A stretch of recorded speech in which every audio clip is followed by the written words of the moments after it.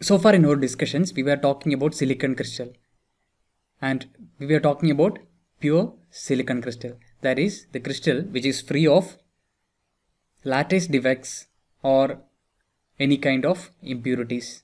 Okay, so we were talking about pure silicon crystal.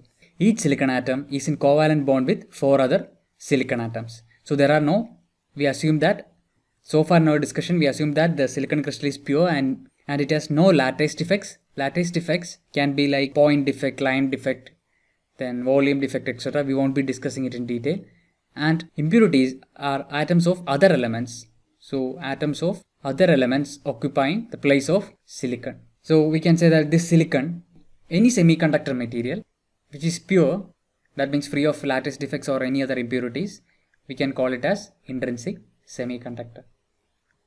So here we have considered silicon as an example. Now we will discuss about generation and recombination rate. We have already seen generation. Now we will talk about recombination as well as generation and recombination rate.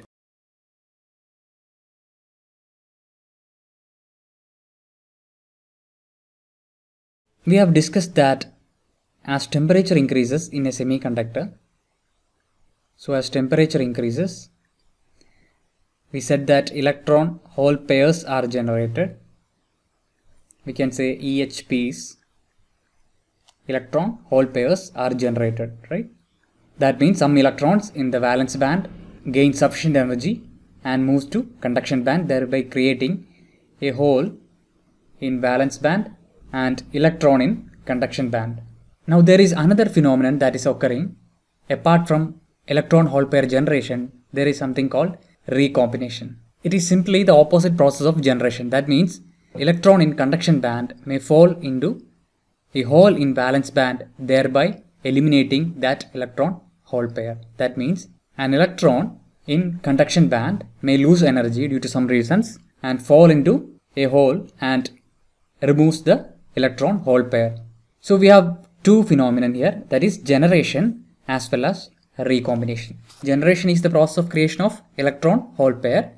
Recombination is the process of removal of an electron hole pair. We know that for generation, the electron should gain energy. So in recombination, the electron will lose energy. There will be a loss of energy of electrons. Now at a particular temperature, let's say at a fixed temperature, if we analyze the material, we can see that the number of EHPs tends to stay at a particular value, which means that there should be some balance between generation rate and recombination rate at a particular temperature.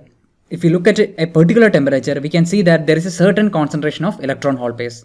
That means there should be some balance between generation rate and recombination rate. We will discuss about it. Only if there is a balance between these two, we can say that at a fixed temperature, that certain concentration of electron hole pair is maintained. Let's see about that.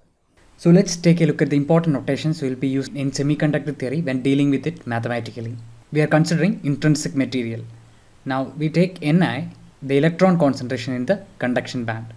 That is our conduction band electron concentration. N represents the negative charge. We know that electron have negative charge. So N is used to notate that these are negative charge carriers. And I represents that the material is intrinsic. That means it's a pure semiconductor. We are talking about electron concentration in an intrinsic semiconductor. And when we say electron, it means electron concentration in the conduction band alone. That is, it represents the negative charge carrier concentration. And the unit we will be using is electrons per centimeter cube. So we are looking at the electronic concentration or number of electrons per centimeter cube of semiconductor material. Two important points, we won't be repeatedly mentioning it. Electron concentration in conduction band and I represent intrinsic. When I say Ni, what should come to your mind is that it talks about negative charge carriers in an intrinsic material. Negative charge carriers in an intrinsic material. Similarly, number of holes or hole concentration can be denoted using Pi, where P is the small letter and I is also small. Pi, we can use Pi to denote hole concentration in valence band, and that too in intrinsic material. I represent that we are talking about pure semiconductor, that is intrinsic P represents the positive charge of hole. Now in the case of intrinsic material, we have seen that an electron-hole pair is generated. That means whenever an electron is moved to conduction band, a hole is created in the valence band. So they are created in pair. So in an intrinsic material, remember in intrinsic material only, we can say that the electron concentration Ni is equal to the hole concentration Pi. So this is an important relationship, and the reason is that they are created in pair in intrinsic material. So Ni equal to Pi. And one more important point is that Ni and Pi are temperature dependent. Ni and Pi are dependent on temperature. That is because we have already mentioned that as temperature increases, electrons will gain sufficient energy and move to conduction band, thereby creating electron-hole pair. So more temperature means more energy for electrons, and hence there is an increase in intrinsic electron concentration. So always remember that we won't be writing as Ni of T and Pi of T all the time. So we always talk about intrinsic concentration at a particular temperature. We have said that recombination rate is the rate at which electron-hole pairs are removed from the material, and generation rate is the rate at which the electron-hole pairs are generated. So generation rate, that is the rate at which electron-hole pairs are generated, we use the symbol Gi, and it is measured in number of electron-hole pairs generated per centimeter cube in 1 second.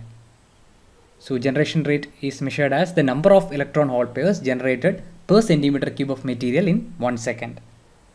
Similarly, we can represent recombination rate, that is Ri, that is the rate at which recombination happens. It is also measured in number of electron-hole pairs, that is recombined per centimeter cube of the material in 1 second. And we must always note that these Ri and Gi are temperature dependent. That means we can talk about it at a particular temperature, and that Gi, Ri varies with temperature. Let's say at particular temperature, at thermal equilibrium, we can say that generation rate should be equal to recombination rate. That's because in order to maintain steady electron-hole pair concentration, we need to have generation rate and recombination being equal. So if generation rate was greater, suppose if generation rate was greater than recombination rate, we can see an increase in intrinsic concentration at a particular temperature. But we can see that the electron concentration or charge carrier concentration remains constant at a particular temperature, but varies with temperature, keeping all the other parameters same. So at any temperature, let's say at a particular temperature T, we can say that the recombination rate is proportional to number of electrons and holes present at that time. So Ri we can say is proportional to Ni into Pi. We have earlier mentioned that in intrinsic material, Ni equal to Pi. Therefore, we can say that Ri equal to some constant, say alpha r into Ni into Pi. Since Ni equal to Pi, we can say Ni square. So the rate of recombination Ri is equal to alpha r into Ni square, where alpha r is the constant of proportionality, and we have earlier mentioned that this should be equal to Gi to maintain a certain concentration of electrons or electron-hole pair at a given temperature.